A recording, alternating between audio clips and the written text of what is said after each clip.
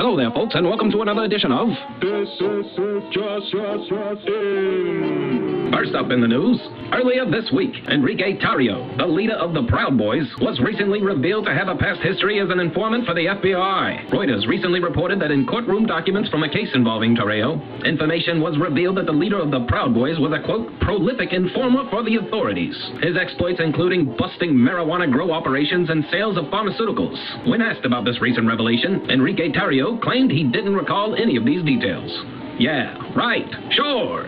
And in other news, crazy old Nancy Pelosi recently accused members of Congress of wanting to bring guns to work to threaten violence against other members of Congress. What exactly did you mean when you said that the enemy is within? What exactly did you mean? It means that we have members of Congress who want to bring guns on the floor and have threatened violence on other members of Congress. Members of Congress hiding machine guns in their tailored suits to force their will on other members of Congress? Well, look who's the goofy conspiracy theory nut now. Stop drinking while on your medication, Nancy. And in other news, Elon Musk made some waves on Friday when he decided to mention Bitcoin in his Twitter bio. This endorsement immediately sent the price of Bitcoin surging up $6,000 in price. However, the surge did not last long as the price eventually settled back down to its price before his endorsement. Hope you didn't buy at the top. Buy low, sell high. And in other news, the website Reddit recently started a trend of buying stock in GameStop, AMC Entertainment, and Nokia with the goal of destroying hedge fund shorts that were betting billions of dollars that the stocks would decline. Well, due to the Reddit trend, the stock prices accelerated upwards in a fiery explosion that even a stinky candle from Gwyneth Paltrow could not rival. The result was around $19 billion in losses by hedge funds that were blindsided by the coordinated stunt by Reddit. And as a result, we saw some interesting responses from Wall Street traders that were outraged over the actions of the internet vigilantes.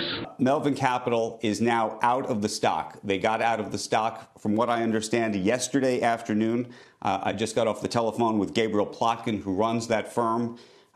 They have taken a rather huge loss. I do not have the full number on what that loss looked like. As was reported yesterday, both Citadel and Point72 have infused something on the order of close to $3 billion into Melvin Capital to try to shore up its finances. And Gabe Plotkin telling me just moments ago that the speculation that the firm would file for bankruptcy is false. There's some reporting taking place on Reddit where so much of this discussion began and really created the momentum for as I said, an army of investors using options to try to press up that price. To some degree, they might be able to argue now that they succeeded. If this was really about vanquishing, if you will, Wall Street or vanquishing a hedge fund manager, in this case, they did take a loss. They may have not put them out of business, but boy, did they come close. We've been following this story, which has been such a wild one. GameStop shares right now, I mean, I can't, I don't even know what to say. It's up 131%, $342 on any kind of fundamental basis. If the stock were worth more than $20 or $30, I think it would be, something to behold. Real questions, of course, about stock manipulation, about the power of what's taking place on places like Reddit, really what's motivating this type of trading behavior at all. It clearly has nothing to do with the fundamentals of GameStop itself anymore, and much more to do with sort of pop psychology of who's going to be left holding the bag. The thing that concerns me most at this point is whether some of these investors will actually start to get out today. They'll look at this and say, we won the game, if that's winning. Unclear, where the finish line is in that regard. But as much pain as they may have created for Melvin Capital, for example, my great anxiety at this point is the number of retail investors that have been jumping into this literally in the last 24 hours, who very well may get hurt far more and lose far more than some of the hedge funds that were involved in this. Let's just show you where we are right now.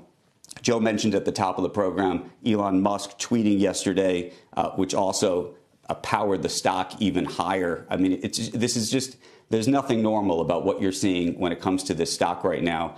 Stock up 51% on Friday, 18% on Monday, 92% yesterday. As I said, soaring in the pre-market.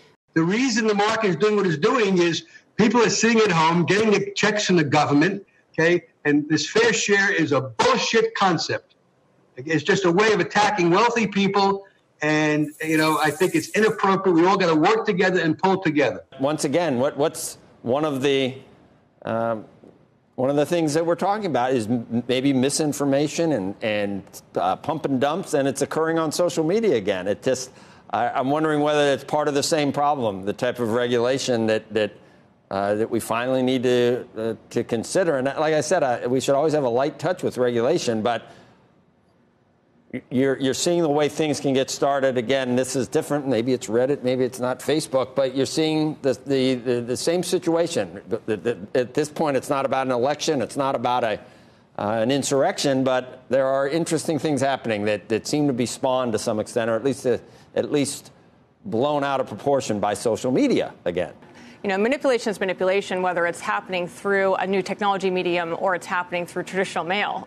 So I think it's just a matter of making sure that we understand what the behavior is, what's underpinning the behavior, and working appropriately with the regulators to manage the situation, regardless of the technology that they're using. Of course, the media blamed white supremacy.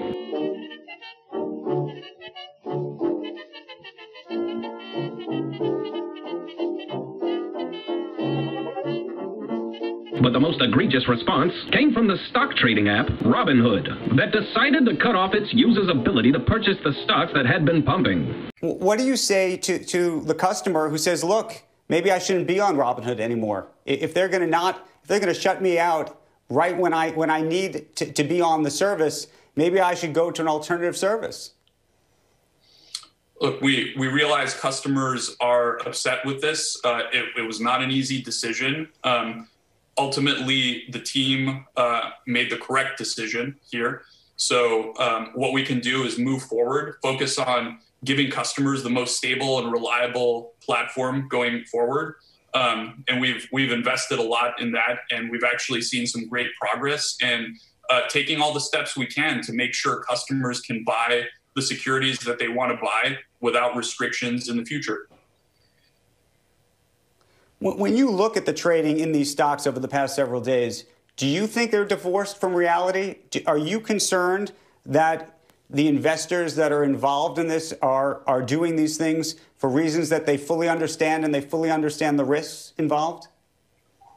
Look, I'm obviously a big believer in more education. I want to make sure that we give customers all the tools and educational resources that we could possibly give them. This is really about access, and access is something I've been super strong about from the very beginning in the face of a lot of criticism and questions about whether we should be granting people access in the first place. So yes, I think people need to be informed. They need to be educated.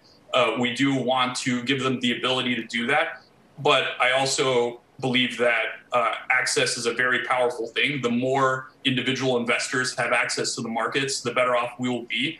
And we're going to work tirelessly day in and day out to make sure customers have that access. It's in the name. It's everything we stand for. Now this behavior caused an unlikely moment to occur on Twitter after Alexandria Ocasio-Cortez posted a tweet calling out the Robinhood app for running interference for Wall Street billionaires. Ted Cruz retweeted her message and mentioned he actually agreed with her take. It was a truly unexpected moment as two political polar opposites came together to express their frustration with the obvious interference in the free market. However, the kumbaya moment did not last long because AOC decided to respond to Ted Cruz by accusing him of trying to murder her.